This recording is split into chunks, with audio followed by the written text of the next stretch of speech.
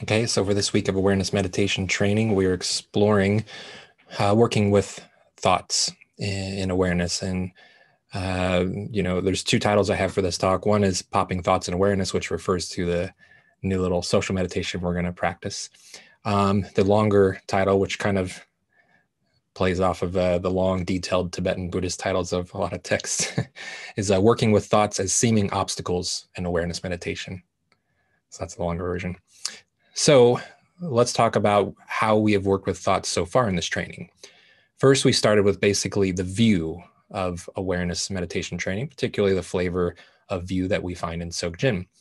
So the first thing we say is that thoughts aren't a problem. That's the starting point for at least a conceptual view. Even if it's not our experience, this is our starting point. And we start with that because if we go into practice automatically thinking thoughts aren't obstacles, it's going to be very difficult to recognize and rest in awareness. So we at least start with that idea, even if it's not our experience in this moment. I read some passages from Self-Liberation Through Seeing with Naked Awareness, and there's one section in there that I read. I'm going to read it again, and this is pointing out awareness, and it's pointing out awareness through thoughts. So the passage again is, thoughts in the past are clear and empty and leave no traces behind. Thoughts in the future are fresh and unconditioned by anything. And in the present moment, when your mind remains in its own condition without constructing anything, awareness at that moment is in itself quite ordinary. Okay, so this is a starting point. Then there's another passage which sort of points to the question, okay, well, what do I do in practice? And again, this is from the ultimate view. Like if we can practice this way from the get-go, these are the instructions basically. Since merely allowing thoughts to settle into their own condition without trying to modify them in any way is sufficient, how can you say that you are not able to remain in a calm state? Since allowing thoughts to be just as they are without trying to do anything about them is sufficient, how can you say that you are not able to do anything with regard to them? Okay, so this is the question, what do I do with them? The answer is don't do anything with them. You don't need to modify them. A few more passages here. Since the arising of discursive thoughts and their being liberated occur simultaneously, how can you say that you are unable to apply an antidote? So here, antidote would be also practice. I have a thought that's an obstacle. What's the antidote? What do I do? But their liberation here occurs instantly, simultaneously, according to this view and the actual direct experience. So that's why we use the phrase self-liberation. Okay, a few more passages here. You should relinquish all notions of past and abandon all precedents. You should cut off all plans and expectations with respect to the future.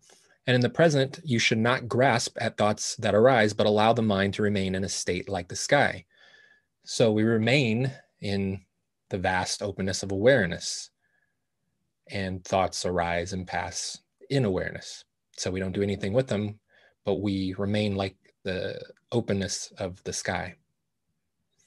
And then last, even though these appearances that you perceive do arise, if you do not grasp at them, then that is Buddhahood. Appearances are not erroneous in themselves, but because of your grasping at them, errors come into existence. So when we start grasping at them, thoughts become obstacles. Okay, so this is like how we set up all of this. And it's like if we can practice in this way from the very beginning, then that's what we do. But if we can't do that, then the question is like, okay, well, now what do I do? What can I do in practice that will help me to rest in awareness like this as thoughts arise? Well, first we experimented with concentrating and coasting into awareness, okay, where we intentionally blocked thoughts. Really, we were blocking all distractions to single pointedly focus. And then we released the concentration. And then ideally in that moment or a few moments after releasing concentration, we experienced the openness of awareness. So maybe we can rest in awareness itself until we get distracted again. And that's really useful because we can repeat that. We can gain confidence in recognizing awareness that this is possible, even though thoughts still present themselves as obstacles. There's possibility here. But we're blocking thoughts. That's what we're doing. So today we're going to do something a little different. I'm going to set up this practice first by sharing a passage and a few points here. But we're going to use a new technique that we're calling popping noting or popping thoughts and awareness. it's gonna be a little bit more energetic, I'll say. There's gonna be a little bit of energy to it. There's gonna be a little bit more sense of doing, which is really interesting because as we just, as I just shared, the idea is to not do anything, but here, okay, that's not working. So how can I work with thoughts? Well, here's a little subtle way of doing something in practice to help us work with thoughts and rest and awareness. Now, I want to read a passage from Patrul Rinpoche, The Crucial Points of Practice is the title. To know a bit about meditation practice without knowing how to set thoughts free results in the meditative absorptions of the gods. Gaining certainty in one's realization comes with gaining skill in how to set thoughts free just as they are arising. Focusing wandering mind through calm meditation may muffle negative mental states for a while, but as soon as circumstances change, ordinary discursive thoughts will just rear up again like poison that's laying dormant until you've really understood the subtle, crucial point, how thoughts are set free just as they rise. Like ripples on water, ordinary discursive thoughts wanting this, not wanting that, pop up all of a sudden. But once you've learned how to liberate thoughts just as they arise, they cannot take hold, and so they vanish. This is a vital point that must be understood. So these instructions are even more clear about how to practice. If we can practice this way from the beginning, let's practice like that. And here there's an instruction that about meditative absorptions of God, of gods, and muffling negative states through concentration. So when we're doing concentration with coasting, that's what we're doing. We're entering into a calm state, we're blocking thoughts, but ultimately that's not going to do the trick for allowing us to rest in awareness, because to rest in awareness means to rest in awareness even while thoughts move as they come and go. Okay. So concentration can help us as a first step, but it's ultimately not going to get us there in the end. So the ideal goal here is self-liberation, and all the instructions I've given here are all different ways of stating to just let thoughts be on their own, to not do anything with them. They take care of themselves. Okay. So again, if we can't do that, okay, well, here's a new technique that we can work with. So this technique we're going to use today, this popping thoughts and awareness, comes actually, it's inspired from a practice I've mentioned sometimes in some of the trainings from Tibetan Buddhism and Dzogchen, and it's the use of a syllable pet, P-H-A-T, pronounced more like pet, okay? And what is typically done is, and I'm going to share some instructions here, but basically, we get distracted with thoughts and we shout the syllable pet. We're not going to do any shouting today, but this is the traditional practice, okay? I did this practice out in the middle of a forest in a cabin, nobody around, and, did this practice like shout pet, and it cuts through. There's this power, this energy to it. It cuts through thoughts, and then we rest. Distracting thoughts come up again, and we shout the syllable, and then we rest again. So the technique is really, really simple. It's really effective for what it does. So there's a little bit of a startling there, a little bit of a shock that happens. And similar to kind of concentration and coasting, this technique allows us to enter into awareness. Now, I'm going to read a few instructions here. So this is from Patrul Rinpoche again, the extraordinary teaching of glorious sovereign wisdom. So he says, first, keep the mind relaxed and neither diffused nor concentrated, remain without thought. In this state of equilibrium and relaxation, abruptly utter a mind-shattering pet, forcefully, loud, and short. And there it is, nothing at all but wonderment and illumination. An illuminated wonderment is all-pervading freedom of mind. And in that inexpressible, all-penetrating freedom of mind, recognize the Dharmakaya's total presence. A direct introduction into the nature of mind is the first imperative. Okay, so this is giving the instructions of the technique, but it's pointing out awareness a little bit more here, okay? But let's talk about this in the sense of working with distracted thoughts. So this comes from Sokni Rinpoche. And this actually was in the context of a longer talk he gave, I think. And he talks about, before this, he's going to mention wine here in a minute. So I'm going to say, why would he be talking about wine? It's really interesting. In Dzogchen, just like we say, there's no problems with any thoughts. In traditional Buddhism and Hinayana, and there might be all these precepts: don't drink alcohol, don't do this, don't do that.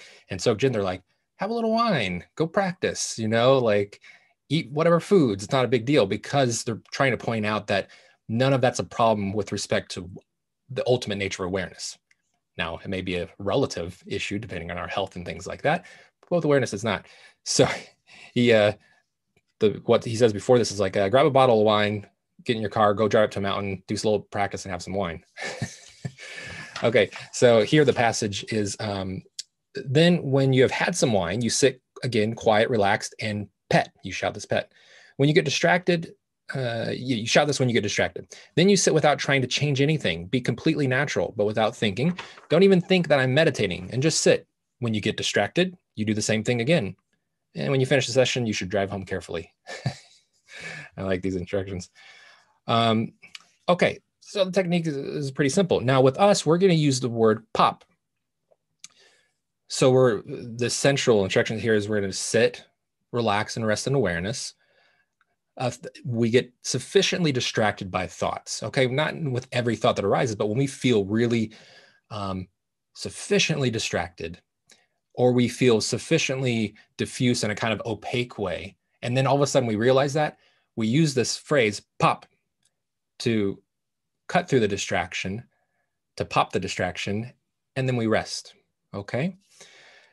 So this is a spontaneous practice. Now, we're saying this in a normal voice because, we're practicing together, and so we're not going to be shouting because that's kind of intense. You could certainly experiment with that if you feel comfortable, and you're not going to disturb other people doing it, but we're doing it in a normal voice, okay? Just regular volume.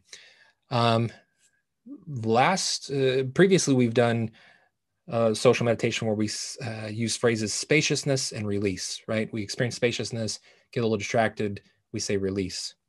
There's a little bit difference here. Release has a little bit softer feel to it. Pop is a little bit more, has more direction. It's more pointed.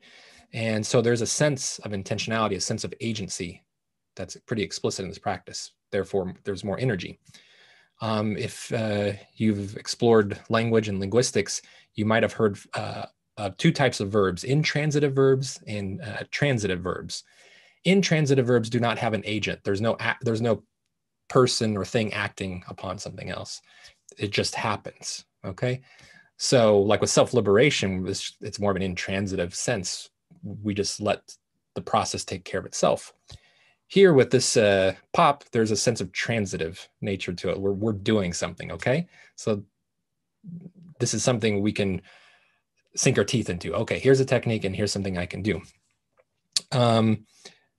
There is a sense of surprise here, okay? A sense of, hopefully in a good way, because since we know we're doing the practice and it's not like somebody coming out of the middle of nowhere and trying to scare us, there is a little bit of a surprise, a little startle to the system that awakens it all of a sudden. So that's partly how this works, of wiping the conceptual mind sort of clean all of a sudden, even for a millisecond. And what can happen here is that, like, after this, thoughts may arise, but we're still resting in awareness. And so we might be able to recognize that. And then again, after, almost like water trickling and then becoming, a waterfall, some point we might get really distracted. At that point, we're not resting in awareness. And so we use pop, okay? But it's interesting. Pay attention. Pay attention to the openness of awareness after you say it. Pay attention to the fact that you very well might be resting in awareness even as thoughts start to arise, okay? One reason this technique works, I would say, in a linguistic manner is through phonetics. So in the word pet and pop both use the sound P here, which is a plosive. So this is some linguistic nerdery. Plosive means we build up air in the mouth with the mouth closed, and then all of a sudden the air is released. So p, p, and you can slow it down, and you can really feel the pressure building up. So it's interesting. There is an explosiveness, and that's why they're called plosives. So we imagine we're saying pop. There's a feeling and an experience that goes with that when we're meditating. So I want to give a little demonstration of this technique briefly. Pop.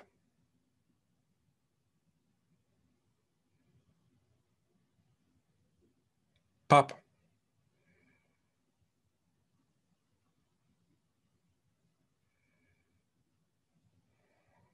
Pop.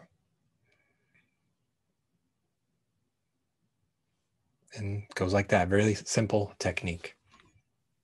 So popping these thoughts in this manner doesn't produce awareness, okay? It's helping us to recognize awareness, to rest in awareness, and hopefully over time, we are cultivating some trust to be able to rest in awareness that we don't need to do anything with thoughts. Hopefully that it loosens up the grip on thoughts over time, such that we don't need to use the technique. And actually, it's a common experience that maybe at first you're saying pop a little bit more often, and then through practice, you're not using as much because you can see that you're just resting and not as distracted by thoughts. And that's the phrase, distracted by thoughts. Okay, thoughts themselves aren't inherently a problem or distracting.